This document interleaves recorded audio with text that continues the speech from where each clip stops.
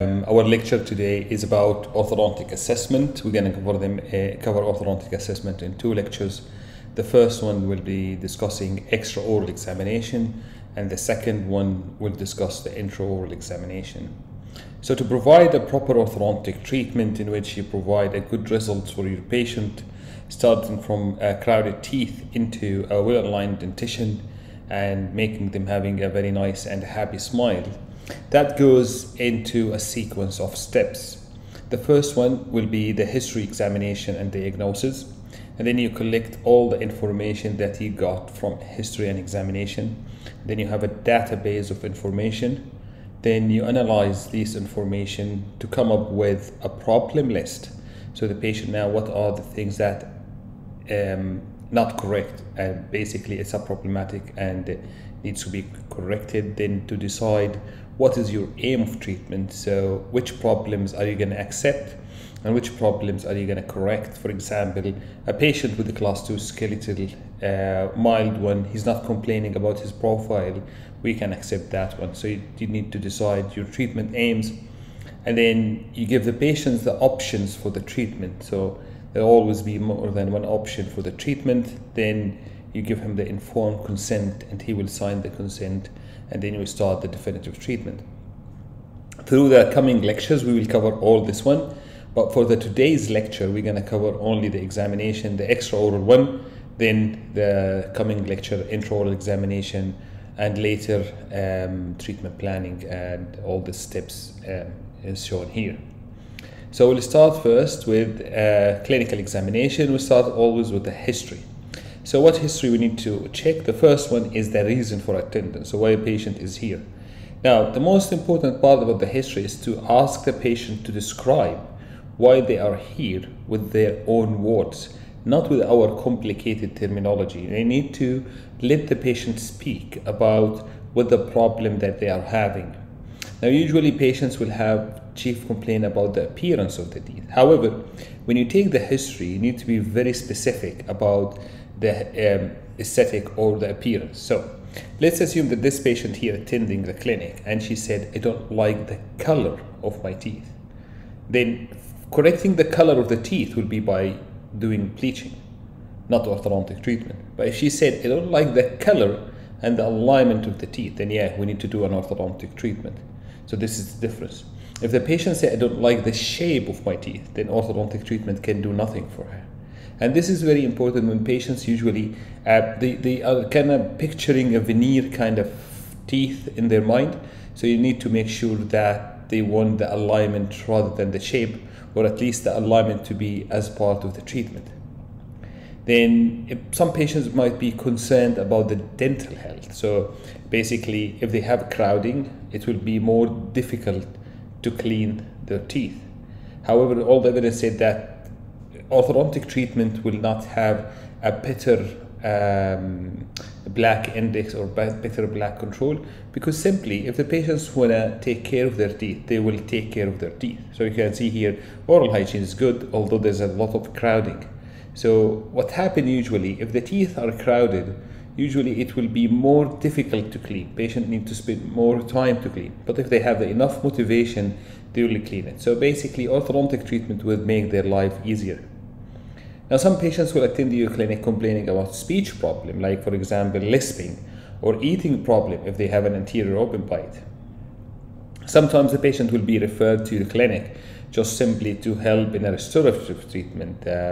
If patient has an extraction space that is closed partially, and you need to reopen this space so they can place a proper restoration.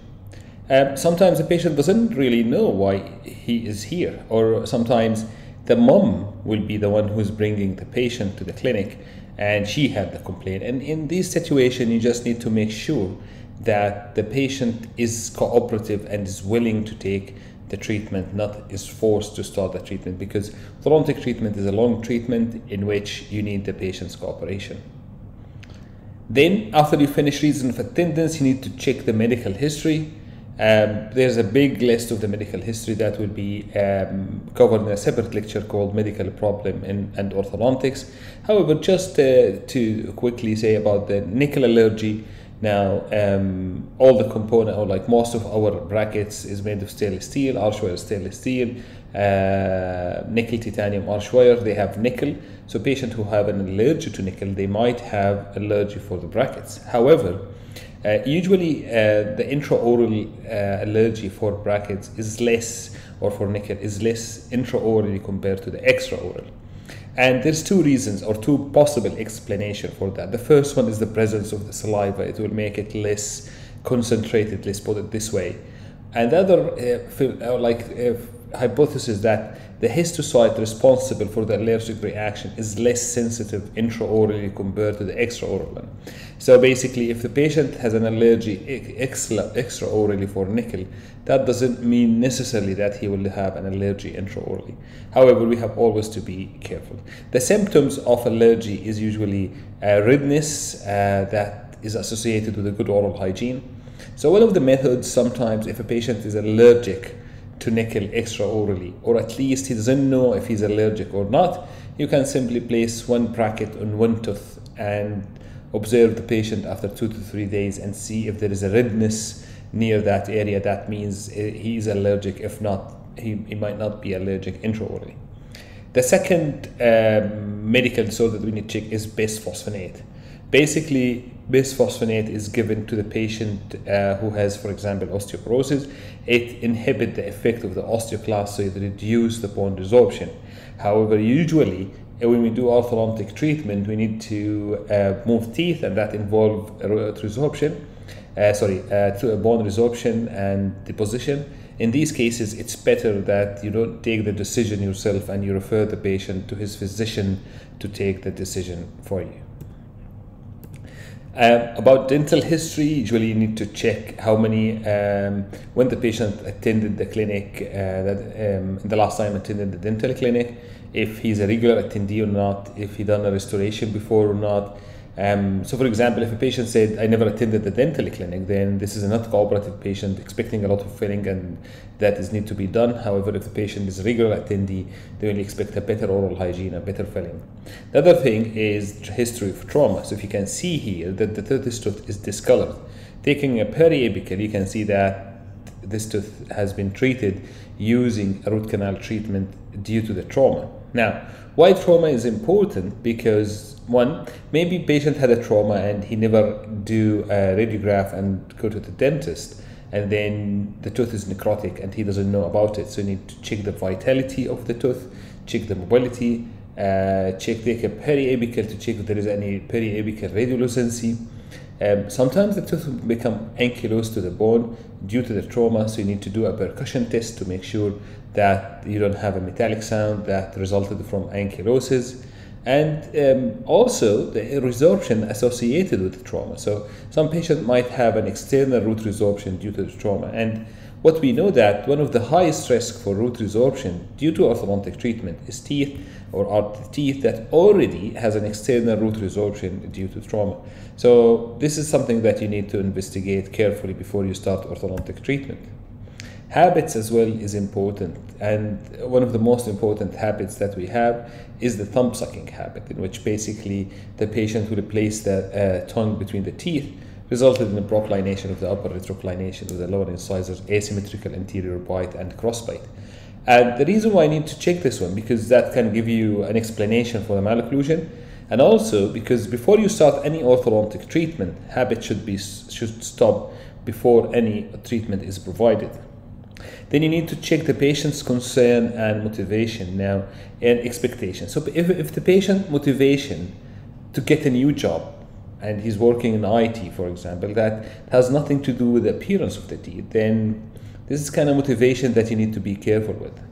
Expectation, if patients want to have an orthodontic treatment and he wants his teeth at the end to be extremely white with a perfect shape, then we can't do that, because with orthodontics we change the position of the teeth. So you need to know exactly what is the motivation and what is the expectation of your patient. Socioeconomic behavior is very important, because people usually, or patients with a lower socioeconomic status, usually they have more caries, less attendance to the dentist, and more a poor diet full of sugars and carbohydrates. So unhealthy carbohydrates. So you need to check that properly. So then after finishing history, we need to move to the clinical examination. Now, before starting clinical examination, just need to bring your attention the differences about the perception between different racial background, different cultural and gender differences. So what some society find, for example, unacceptable or unattractive might be found attractive in other society. Example for that is the protrusion of the teeth.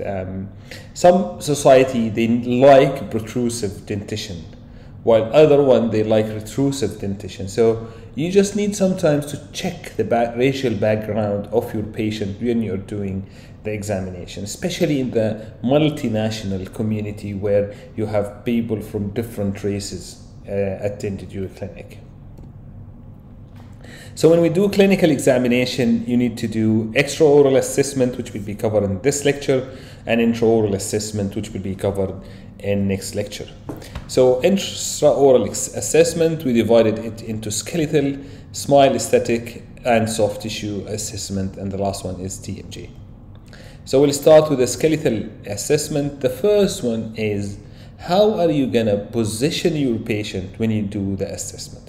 So if you look at these three photographs, and you can notice that in the photo here, the mandible is retruded and the patient is a class 2. While if you look at the photo in the middle, the patient is maybe straight class 1 profile. But in this one, she is class 3. So the difference is basically the position of the head. Here, the head is kind of straight. This one, the head is tilted anteriorly, so the mandible moves posteriorly. While in this one, the head is tilted posteriorly and the mandible moves anteriorly. So the way you position the patient during the examination will affect the examination outcome. So back in the time, Frankfurt plane parallel to the floor was used to do an extraoral assessment. So basically draw a line from orbitali to the external podium, which is the uppermost point of the external auditory meatus. This one should be parallel to the floor. This line was fairly good.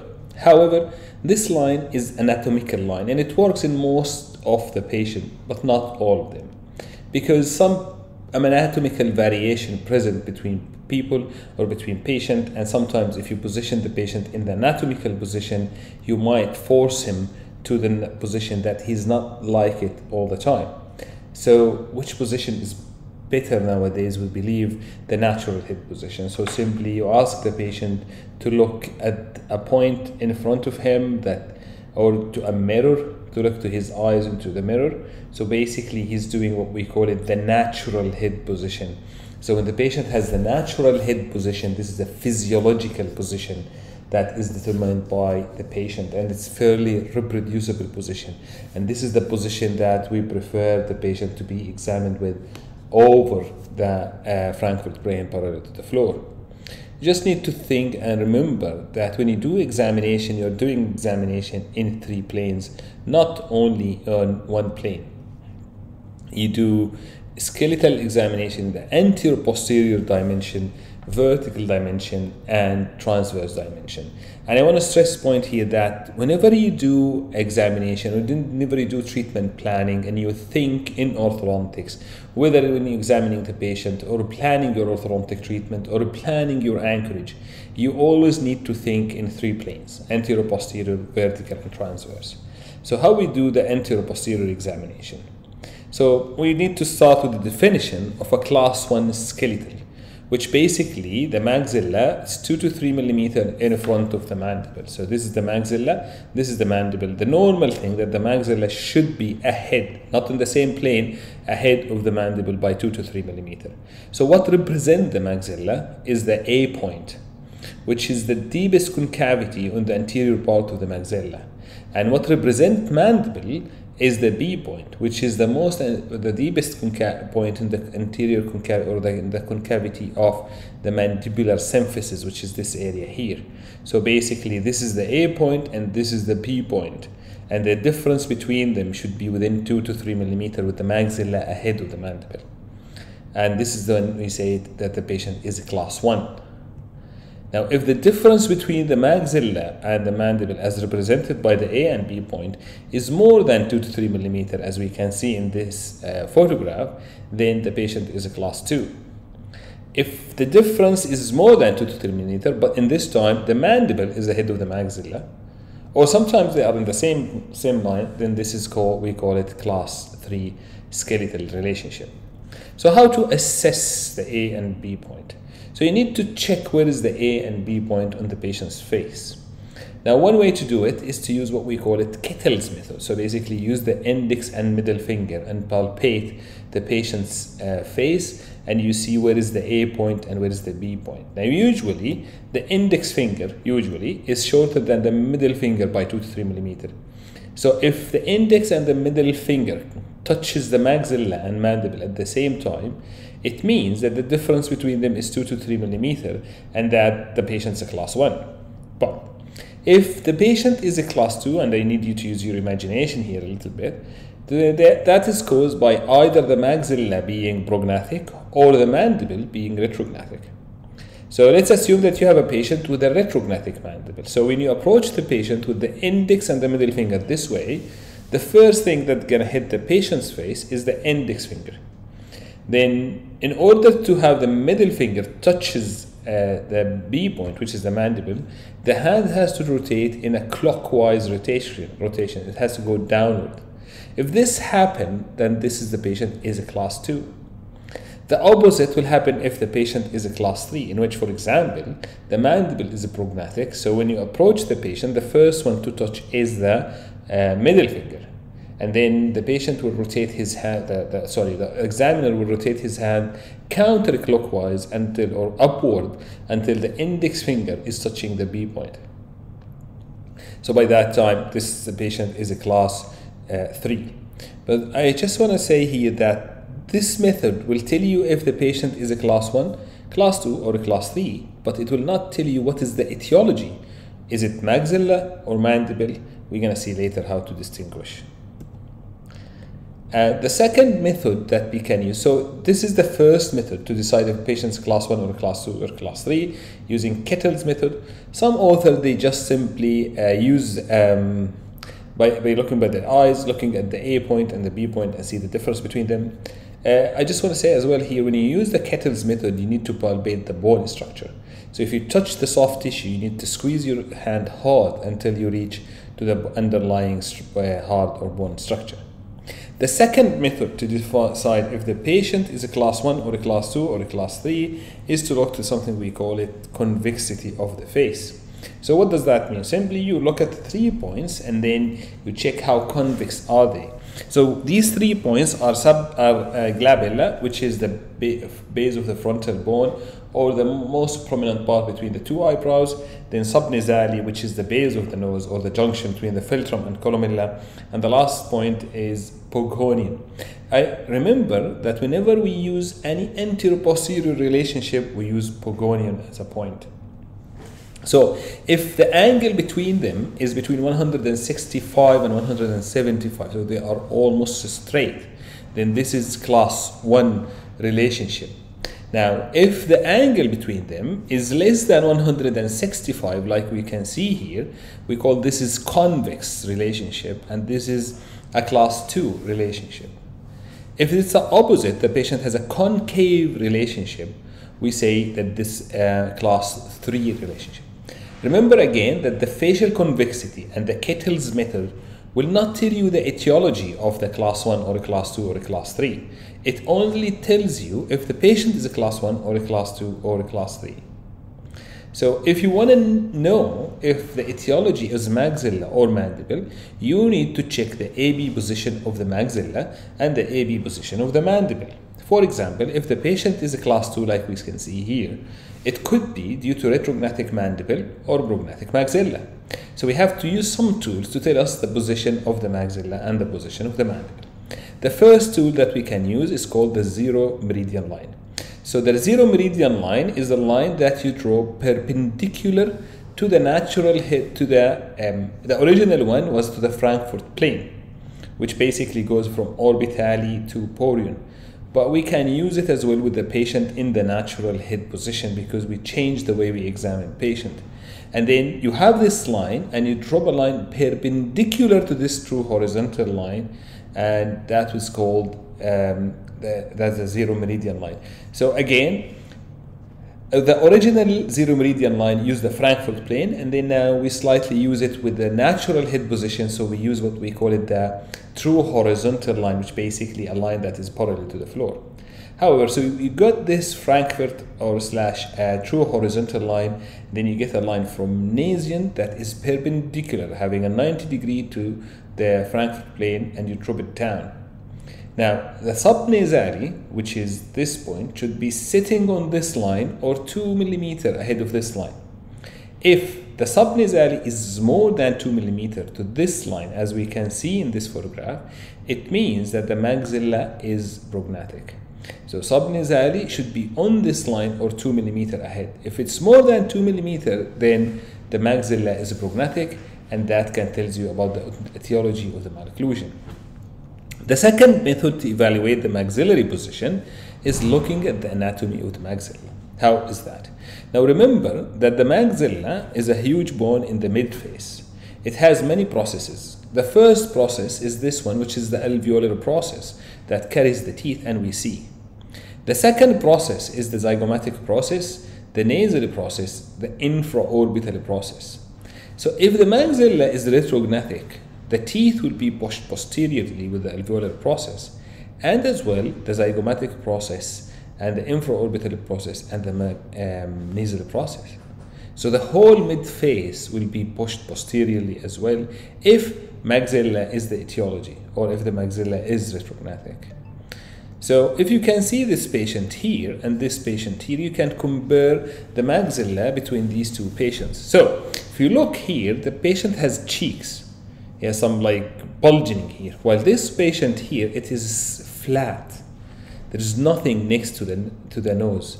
And if you look at the infraorbital rim, which was part of it is the infraorbital process of the maxilla, you can see that the globe of the eye is immediately kind of like is even more prominent than the cheek. So there is no infraorbital rim. There is no zygoma as well. The zygomatic process of the maxilla is retruded, so there is no prominence in this area. We call this one malar hypoplasia, in which the patient does not really has a zygoma. And also, if you look at the sides of the nose and it's flat and there is nothing there, we call it paranasal, which means it's surrounding the nose from both sides, hollowing, like empty, paranasal hollowing because of that. That's a feature of the maxillary retrognathia. So basically, when you have a patient with a class 3, you can first start by using the zero meridian line and check the position of the subnasally, and then you can check with the 3D position of the maxilla using the paranasal hollowing and the malar hypoplasia. And if you look from below the patient, you can see the flatness. There is no cheeks. We call this paranasal hollowing. Now, we decided the position of the maxilla, so we need to check the position of the mandible. Again, we use the zero meridian line. We drop a line perpendicular to the Frankfurt plane through Nasion, and then the chin, or the represented by the Bogonian, should be sitting on this line, or like 0 or plus minus 2 according to this line. So if we look here at this photograph, and we know that this is the zero meridian line, and we said that subnasally is on this line or 2 millimeter anterior, we can notice here that it's more than 2 millimeter anterior to this line, while Bogonian is sitting on this line. So that means that this patient has a prognatic maxilla. Now be careful that the zero meridian line is not telling you about the AB class 1 or class 2 or class 3. So here if you look to the glabella subnasally Bogonian, and you can see that this profile is convex profile, so then yes, this is a class 2. But then it doesn't tell you what the etiology until you use the zero meridian line and check the position of the maxilla and mandible. The other method to check the mandibular position is to use the true vertical line. What is the true vertical line? It's the line that is passing through subnasally and it should be perpendicular to the true horizontal line, or the, let's say, the floor. Now, when you use this true vertical line, you should use it when the maxilla is in the right position. So you know the maxilla in the right position, you drop this line from subnasally, then Bugonian should be sitting on this line or slightly posterior, as we can see in this photograph. So that tells you now the maxilla is in the right place, the mandible is in the right place. Actually, the patient is a class 1. So you can't use this line if the maxilla is not in the right place, like here. So if you drop here subnasally, you can see that the mandible is far posterior to this line. This is because the maxilla is ahead. So remember, the true vertical line is used when the maxilla is already in the correct position. So now we are done with the anterior-posterior relationship. We go to the vertical relationship. When you assess the vertical relationship, there's two things that you need to assess. First, the rule of third, and second is the growth rotation. So the rule of third, basically, you convert the lower facial third into the rest of the face, particularly the middle third of the face. So when you measure the facial height or using the facial third, you start with from the hairline to the glabella, and then from the glabella to subnasally, and then from subnasally to menton. So the glabella, as we said before, is the most prominent part between the two eyebrows of the frontal bone. Subnasally is the base of the nose, or the junction between the philtrum and columella, while menton is the lowermost point of the mandibular symphysis. When you examine the facial convexity, remember that we are using Bugonian in the mandible. When doing the vertical, we are using menton. And the reason for that, because each point there is something we call it, and we're going to talk about that when we discuss lateral cave, called envelope of error. So basically you are using the point in a way that you check in which plane this point will have more error. For example, if we're going to use menton, the mistake placing the menton will be in the anterior-posterior dimension, because it's the lowermost point, not in the vertical dimension. So it will be more accurate in the vertical relationship rather than anterior-posterior relationship. For that reason, I will use menton to assess any vertical relationship, and that's why we are using menton here to assess the vertical relationship and between the lower facial third and the middle facial third. While the Bugonian is the most prominent part between of the mandibular symphysis. So when you place the Bugonian, usually it's the most prominent one, so you will not have problem in the anterior-posterior position or position Bugonian. However, you might have a little bit of issues by placing it vertically. So the most accurate when using Bugonian is the anterior-posterior relationship. For that reason, we use Bugonian to decide the convexity of the profile, while we use menton to decide the vertical relationship in the maxilla. Hope that was clear. So in this patient, for example, the lower facial third is this, and the middle facial third, we call this reduced lower facial third. Now then you subdivide the lower third of the face into by line passing through stomium, which is the junction between the upper and lower lip. So the lower lip with the chin should be 2/3 of the lower facial third, while the upper lip from stomium into the subnasally should be another third. So 1/3 here and 2/3 here. That's how a well-proportioned face will be. And then you need to check what we call it growth rotation. And growth rotation will be covered in more details in the lecture of growth. However, we know that from Bjork work that we have two types of growth rotation, either an upward and forward rotation or downward and backward rotation. So if you look at this photograph here, this is the solid line represent the mandible, and this is the dotted line, the mandible after rotation. So you can see that the mandible dropped downward and backward. We call this posterior growth rotation. While in the photograph here, you can see the solid line here, while this is the dotted line. So the mandible is moving upward and forward in two planes, upward and forward. So basically you need to check if the patient has an anterior growth rotation or posterior growth rotation. And how to do this clinically, you check the Frankfurt plane and the mandibular plane. If the Frankfurt plane intersects with the mandibular plane just behind the occiput, it means that this angle is increased. It means that the mandible is gone posteriorly. It means that we have a posterior growth rotation or downward and backward rotation. And if these two lines, they don't meet posterior to the occiput, they just infinity, or they meet further posterior to the occiput, sorry, if they don't meet posterior to the ear, that's what I meant, that means that the mandibular growth is anterior growth rotation. Just a piece of advice: when you do this in the clinic, a lot of mistakes done by our resident, that they use the mirror around the angle of the mandible. You doing this, you will get always posterior growth rotation. Remember that the mandibular plane goes from gonion into menton. Gonion is the angle of the mandible, the most inferior posterior point of the mandible, mandibular angle, and then menton, the lowermost point. So try to touch both of them with your mirror or with your ruler, and then compare them to the Frankfurt plane, and you see the rotation of the mandible. So if the mandible rotated downward and backward, as we can see here, we are expecting that this distance will increase, because simply the mandible is going downward and backward. So that means that this distance here will increase. So we're expecting with patient with the class with posterior growth rotation, that patient will have increased lower facial height, and because of that, they will have an anterior open bite.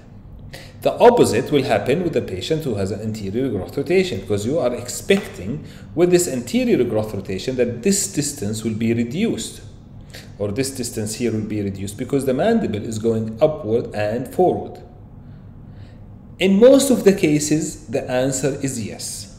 Anterior growth rotation will result in reduced lower facial height, and posterior growth rotation will result in increased lower facial height. However, this is not the case in every case. I will show you how. This is the famous actress, our singer, Carol Samaha. If you look at this is the Frankfurt plane, and this is the mandibular plane. And you can see that they are never meeting. So this patient has an anterior growth rotation. So what do you expect? That the lower facial third is reduced because she has an anterior growth rotation. But when you look to the face, you can see that the lower facial third is equal to the middle facial third, and she has no reduced lower facial third. Okay, so but she has an anterior growth rotation. Alright, so what happened is that when the rotation happened, the center of rotation was around the lower central incisor. And that resulted in increase in the posterior facial height by increasing the ramus height. So when the rotation happened, the chin point stayed where it is, and the mandible grew posteriorly to compensate for this rotation. So what happened, that the angle of the mandible, let's say, was here, it dropped down here. So now we have an anterior growth rotation, but this anterior growth rotation is not associated with reduced lower facial height, but it is associated with increased ramus height or posterior facial height. So, and the opposite can happen in patients with posterior growth rotation. For that reason, when you do the assessment and you find a patient with posterior growth rotation, you don't jump and say he has a reduced lower facial height. You need to measure it. And then if you measure the lower facial height and it was reduced, and then you measure the growth rotation and it was anterior growth rotation, so you will say a patient has a reduced lower facial height due to anterior growth rotation. However, not every patient, again, with anterior growth rotation necessarily will have a reduced lower facial height. You need to check case by case. And then we have to check the transverse relationship. Basically, you need to check symmetry. So the first method to check symmetry is to drop a line dividing the face into two halves. We call it the mid-sagittal plane. The chin should be sitting on this line. And when you use this line, you should ignore the nose, because sometimes the nose will be shifted to one side. That will be misleading to us. You completely ignore the nose. So if example, if you drop a line like this one, dividing the face into two halves, you can see and notice that the chin is deviated to the right side of the patient. And as well here, I have to mention that we are looking for obvious asymmetry, not minimal or mild asymmetry, because none of us is 100% symmetrical. And if I start looking at my face, for example, carefully in the mirror, I will find many asymmetries that is minimal and not worth treatment.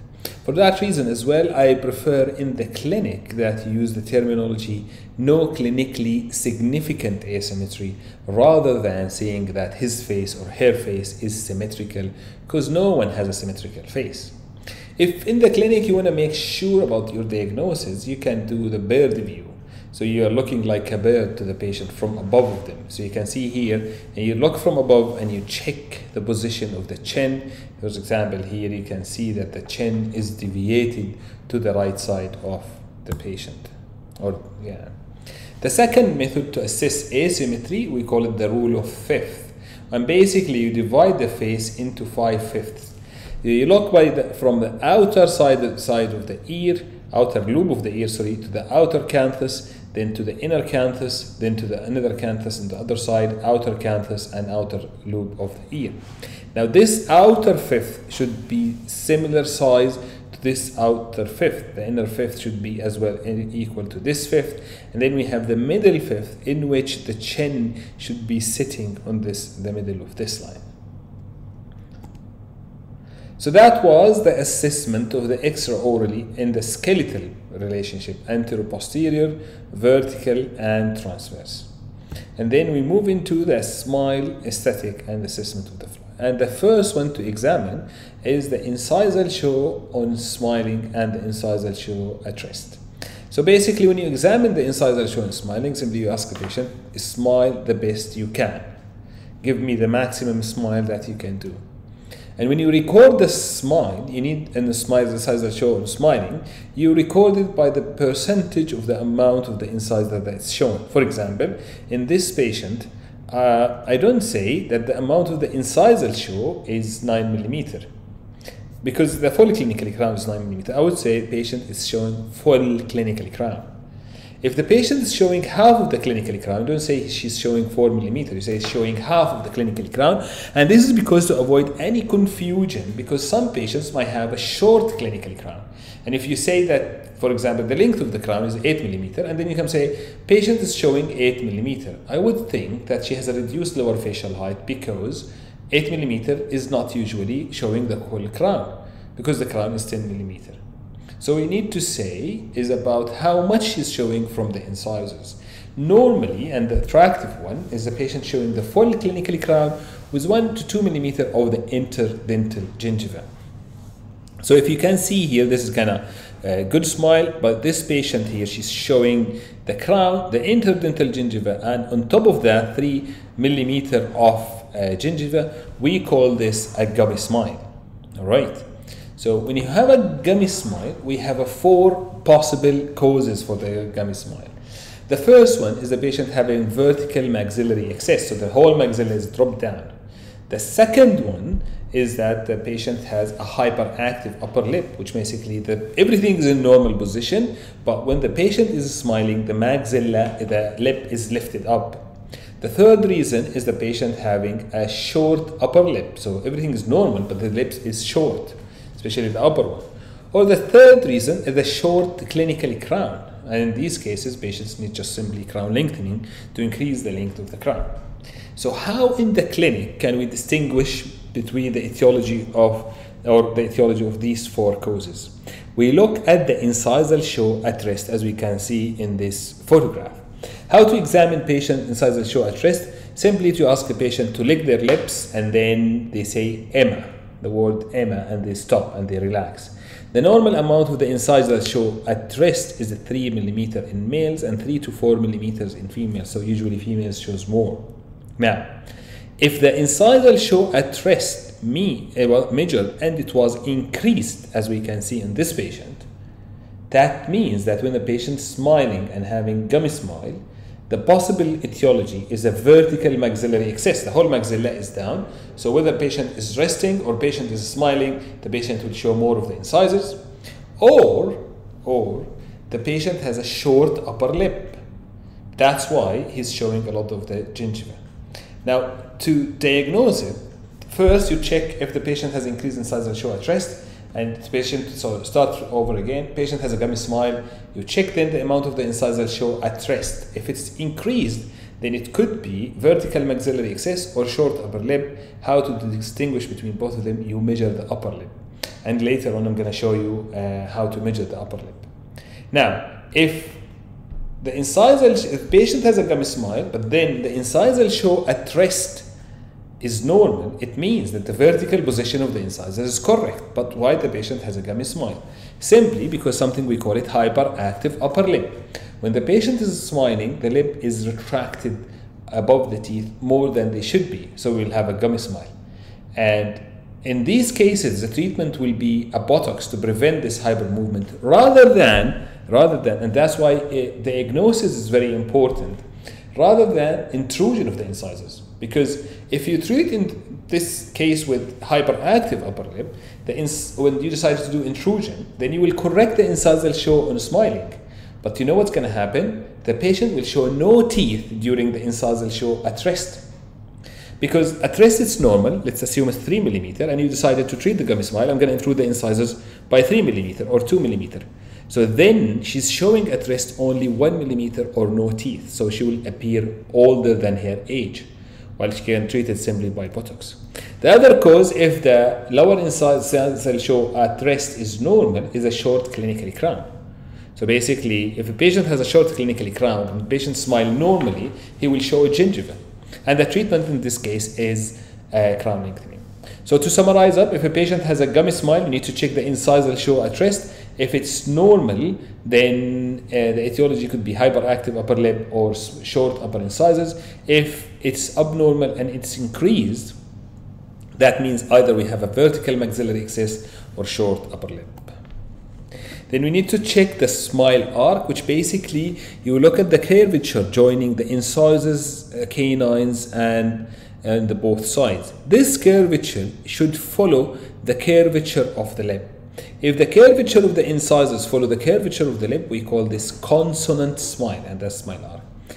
Now, in some of the papers published, it said that if this smiling arc is not consonant, that will make the patient less attractive smile, and if, for example, it's flat, we'll give him an older appearance. Then you need to check the smile width, which basically the buccal corridor, which is defined as the negative lateral space between the buccal surface of the distal most maxillary molar and the angle of the mouth, which usually in millimeter, it should be on average 11.5 millimeters, 5 to 16 millimeter. If the space is more, you can see more black, we call it excessive buccal corridor. If you see less of that space and you see more of teeth, you say reduced buccal corridor. So when you treat the patient, you need to check if really he has a reduced buccal corridor or not, because again, that will change your treatment plan. For example, this patient here, she has a good buccal corridor, average one. So my treatment will not be focusing on expansion. While this patient here, he has an excessive buccal corridor, which means that I need, when I do my treatment plan, to expand the upper arch slightly. Now, there's multiple factors affecting the buccal corridor. The first one is the arch form. If a patient has a narrow arch, then he will expect to have a bigger buccal corridor. And if he has a wider arch, you will expect to have a narrower buccal corridor. The anterior-posterior position of the maxilla. If the maxilla is pushed posteriorly, remember that the maxilla narrower part is anterior and the wider part posteriorly. So if the maxilla moved posteriorly, then the wider part of the maxilla is moved posteriorly and the patient will have more excessive buccal corridor. So sometimes the problem is the AB position of the maxilla rather than transverse position of the maxilla. Then again, if the patient has a transverse maxillary deficiency, then he will have an excessive buccal corridor. In these cases, we can do expansion. If the incisors are lingually or palatally tipped or inclined, then that will increase the buccal corridor. Then after you decided the whole position of the, so we are doing now, you see, we're examining the patient, we are building knowledge, so we examine the skeletal relationship, we saw the physiology of, is it maxilla, is it mandible, then we look to the smile and we assess the smile, because when we see about the treatment planning lecture, smile aesthetic is very important. Then now we need to decide where is the best anterior-posterior position of the upper incisors.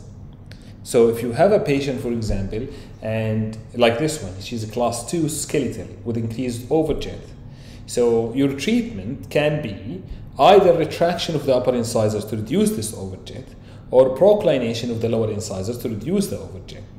Now, in order to be able to decide which one is the treatment, you need to do what is in the best aesthetic for the patient. This will be discussed more in details in the treatment planning lecture. But for now, so you need to decide whether the upper has to go posteriorly or the lower has to move forward. One method to do that is to use something we call it the zero meridian line, the same as the zero meridian line. You drop it from Nasion and it's perpendicular to the Frankfurt plane, and the upper incisors should be sitting on this line or maximum 2 millimeter anterior to it, just plus minus 2 millimeter. That was developed by Andrews when he said about the 6 element to normal occlusion, not the 6 key, 6 element to normal occlusion. So when you treat the patient, you should try to aim to retract the incisors to be in line with this line proposed by Andrews.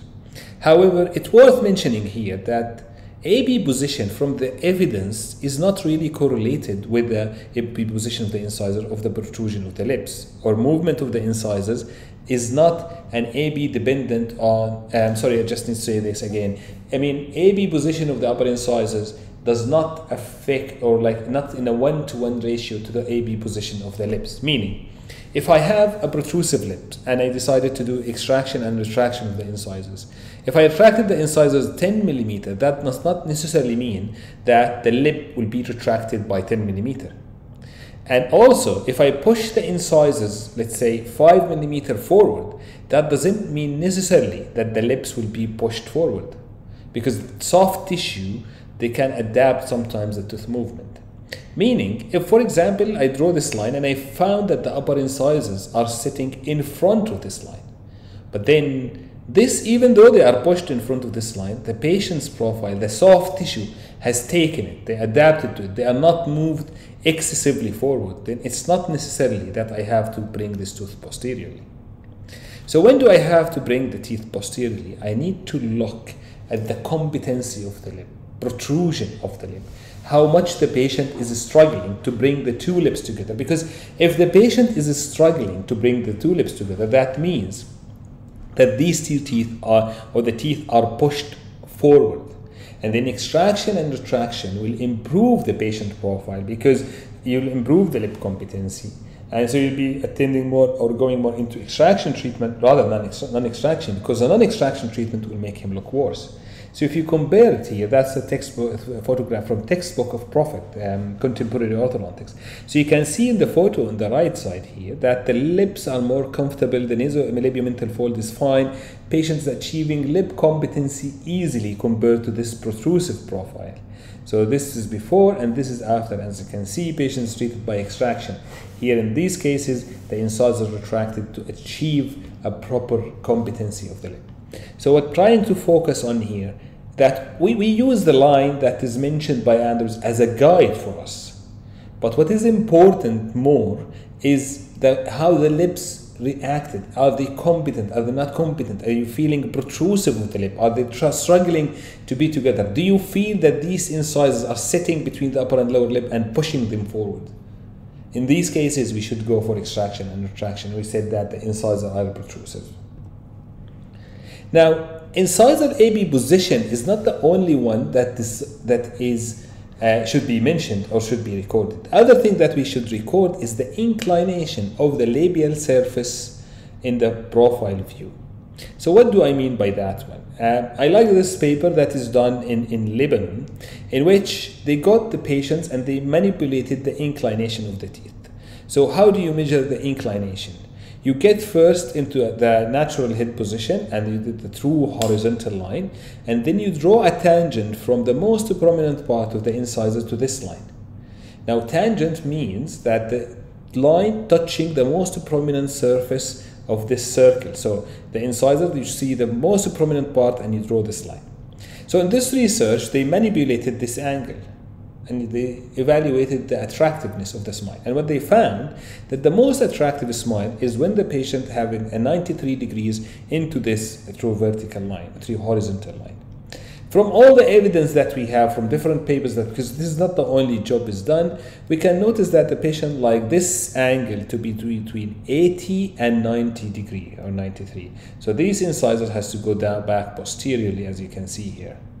So if you do this This is again how the angle is measured. So this angle, this incisor has to be not retracted. That's very important. Just the angle of the incisor, the inclination, the torque value should be corrected in this way, so that the angle here should be between 80 and 90, and that's more attractive smile. And if you see this patient, this is an example. If I drop the line here from Nazian as a proposed by Andrews, 6 element to normal occlusion, we can see that this incisor is only 1 or 2 millimeters ahead of the line. However, patient is not happy, and the reason is the inclination. The teeth are excessively proclined. The patient doesn't like them. So one way to do that is to simply correct the torque of these incisors by applying a lingually crown torque, or what we call it buccal or labially crown torque. However, doing that, as you can see, we did apply a buccal crown torque, buccal root torque. So the incisors now are simply uprighted. Compare this one to this one, and this is the profile, and this is how now she's much happier. So inclination is very important. But here, when you do applying a buccal labial torque, or buccal root torque, or labial root torque, you just need to make sure that you will not end up by pushing these roots outside the bone. Because here the crown will stay where it is, or will go posteriorly just a little bit, but the main movement is the root movement. So you don't want to end up kicking the roots outside the bone. For that reason, you need to check carefully by taking a lateral cuff, and you see how much bone is presented labially. If you have enough bone, then you can do this movement. If you don't have enough bone, then you don't do it. Then at that case, you need to do extraction, because then you retract the incisors slightly, there will be plenty of bone, and then you correct the inclination of the incisors. So again, inclination of the incisor is very important. You will see a lot of patients in the clinic coming complaining about protrusion, but in reality they are not protruded, they are proclined. So if the teeth are protruded, then we retract them, but if they are proclined, we try to modify or to correct the torque, given that this will not result in dehiscence and fenestration of the bone surrounding the roots. That's a lateral cuff to show you what I'm talking about. So here you take a lateral cuff, you check how much bone you have. So when you apply a buccal or labial root torque, you can see that thin rim of bone is left compared to this one. So we have plenty of bone at the beginning. But imagine if you have a thin bone at the beginning, like here. So you will end up kicking definitely the root outside the bone. So when you apply this one, you need to be very and extra careful not to push the root outside the bone, maybe to take more than x-ray during the treatment. If you feel that the roots will move out, you just need to do extraction. Not to over retract the incisor, no, just to move them slightly posteriorly. Now they have bone surrounding them, and then give them the correct bone torque. So to summarize the anterior-posterior position of the upper incisors, now if you use the 6 element to normal occlusion, drop a line from Nazian, it's perpendicular to the, usually we use now through horizontal line. The upper incisor should be sitting on this line, slightly anterior-posterior within 2 millimeters, and then you check the inclination, and as we said, the upper incisor should be almost 90 degrees. Now, I don't want you to get confused when we say true vertical, and then we use Frankfurt plane, and then we use true horizontal. The thing is, we used to use in the past the Frankfurt plane as a reference. But then when we stopped using Frankfurt plane and we start using natural head position to position the head of the patient, we start not to use a Frankfurt plane as a reference, we start to use the horizontal, the true horizontal plane. And we don't use, for example, the 0 meridian line, we use the true vertical line. However, we need to make sure that that is not confusing you, because the original value was obtained from Frankfurt plane parallel to the floor. So then we finished now smile analysis, we go to the soft tissue analysis. So when you examine the soft tissue, we examine the lips and we examine the tongue, and we're going to start by examining the lips. When you examine the lips, you need to examine the lip line, lip activity, lip morphology, lip competency, and lip position. So the lip line, when you examine the patient, usually the lower lip should be covering 1/3 of the upper incisors, while the upper incisor, the upper lip, should be covering 2/3 of the upper incisors, which means during rest, as we mentioned before, the patient should be showing 2 to 4 millimeter of the incisors, because simply the upper lip is only covering the upper 2/3 of the upper incisors. So when the patient relaxes the lips are not meeting together, he should be showing 2 to 4 millimeter, which is 1/3 of the clinical crown. But if the lips are touching each other, then the lip in the lower should be covering 1/3 of the upper incisors. And that's here we say the lip line, as we mentioned before. When you examine the lip line as well, you need to examine the lip length. So we mentioned earlier that if a patient has a gummy smile, we need to check the lip length to know the etiology. So how to measure the lip length? We measure the lip length from subnasally to stomium superioris, which is the most inferior point in the midline of the upper lip. So here, this is the midline, and then you look the most inferior point, and that's we call it stomium superioris. Now, if the two lips are touching each other, we have only what we call it stomium, which is the most anterior point in the midline of the contact between the upper and lower lip, because the lips are touching. But if the lips are not touching, then we divide the 2 points. We have stomium superioris and stomium inferioris. So again, stomium superioris is the most inferior point in the midline of the upper lip. Okay, and if the lips are joining, then we use stomium as one terminology. So if you measure from stomium superioris, stomium, to subnasally, this in male should be 20 plus minus 2, and in female 22 plus minus 2. So that helps us to diagnose the lip length problem that we have it with the upper lip. We also can measure the philtrum length and the commissural length. This is again is the philtrum length. So you measure from subnasally to stomium superioris. While the commissural length, you measure it from this line, which is go through subnasally, and you then go with the perpendicular line to this line into the commissures, and we call this commissural height.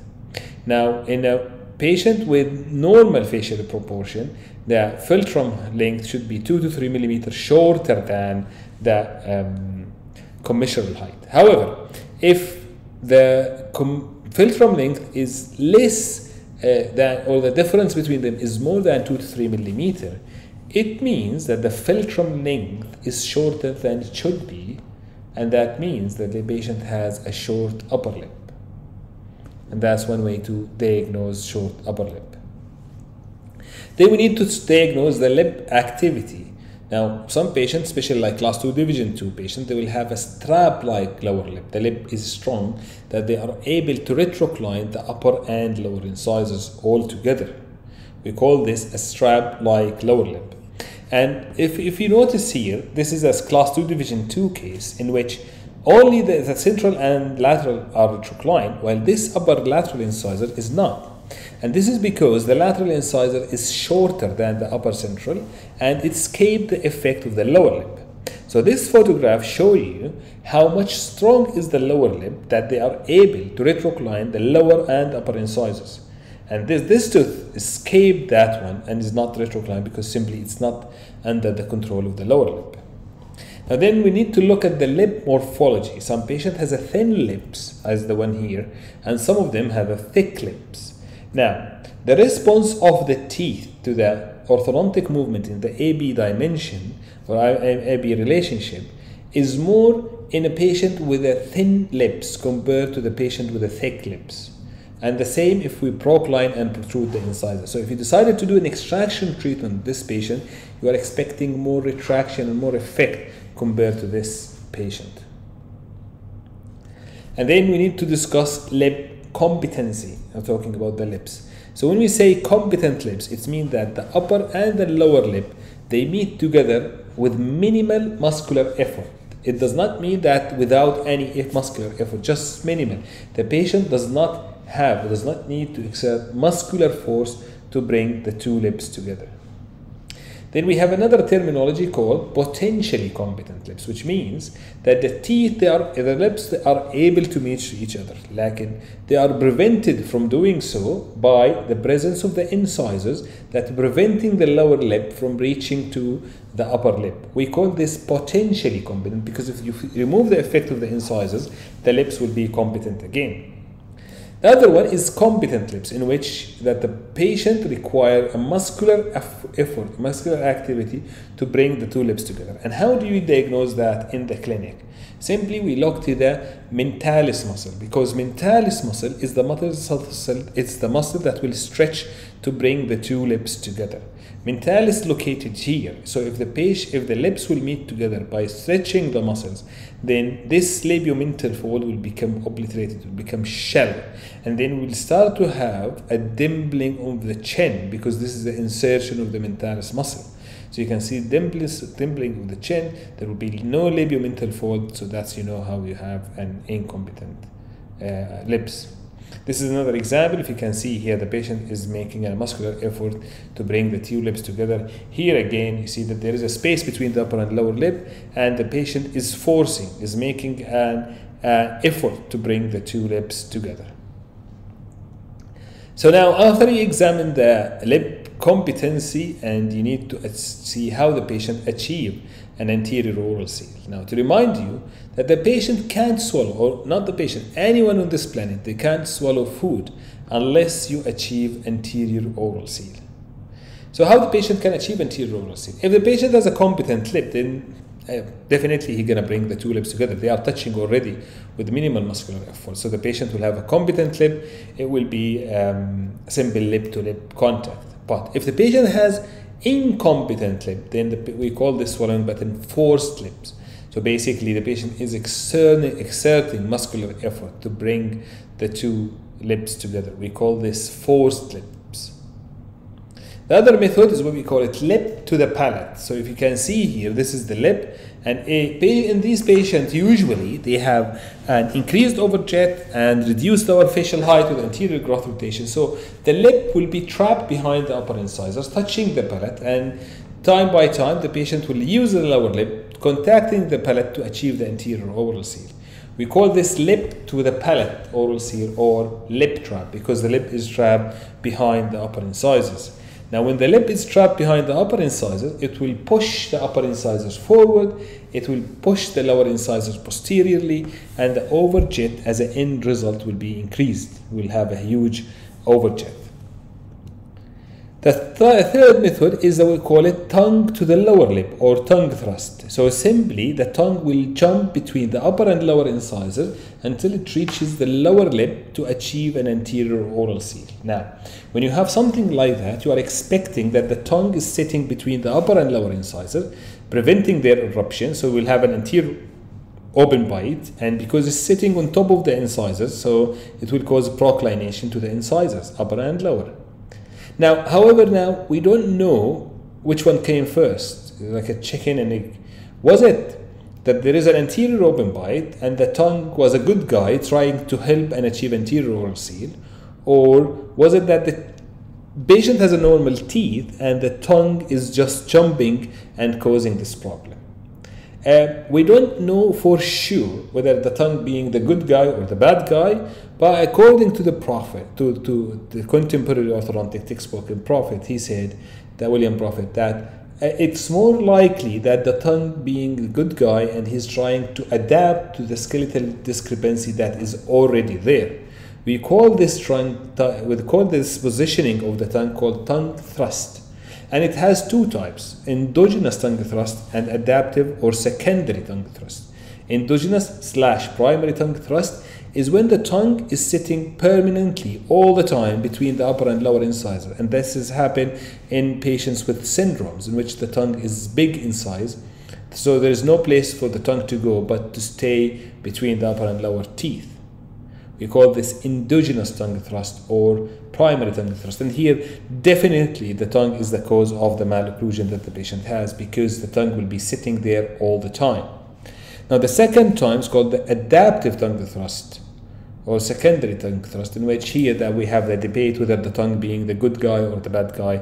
But as mentioned before, we do believe that the tongue is just trying to correct or to compensate for the anterior open bite. However, we don't have enough evidence. Then the lip position, we have the nasolabial angle, which basically the angle between the tangent of the philtrum and the tangent of the columella of the lips. So this is the nasolabial angle. Now, nasolabial angle affected by many things, by the inclination of the incisor. So the incisors are retrocline, this one will go posteriorly and the angle will be increased.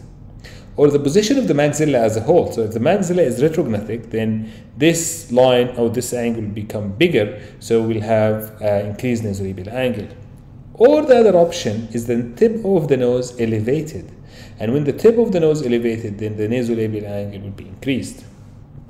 Now, the normal nasolabial angle is between 85 into 120.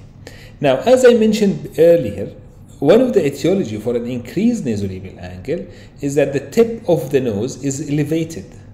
So how can, and by the way, this is normal nasolabial angle for Middle Eastern population.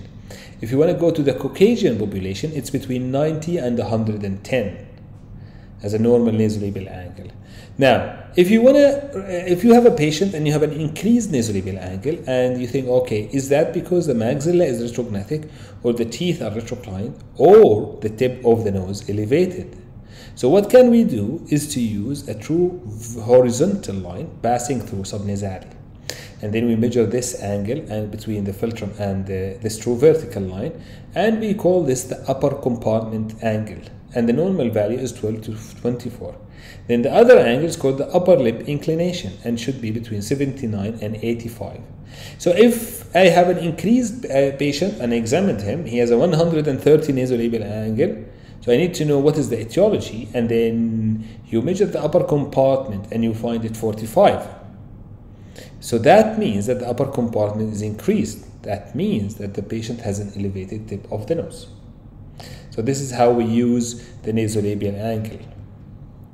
Then you look at something we call it the labiomental fold, which is basically between the chin, admitted the deepest concavity, and the labial surface. The normal angle value is 130 to 110 to 130.